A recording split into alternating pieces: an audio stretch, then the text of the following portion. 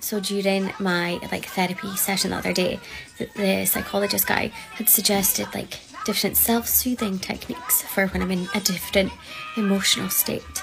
And one of those was have a nice meal, you know, feed your tummy. My husband has taken this and he is running with it.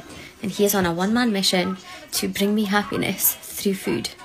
And I am living for it. It's fantastic. Here's a little snippet of some of the things that he's made me over the last couple of days. So cute. First up, we've got what we call a Punta Cana breakfast, because this is what we ate all the time in Punta Cana. Love the fresh fruit and pancakes with a little honey drizzle. Then straight in for some tapas with some mariachi music. A little vegetarian Caesar salad. We've got some asparagus, bread for dipping, garlic mushrooms, patatas bravas, alioli, or however you pronounce that, some carrots to dip in, a little array of desserts.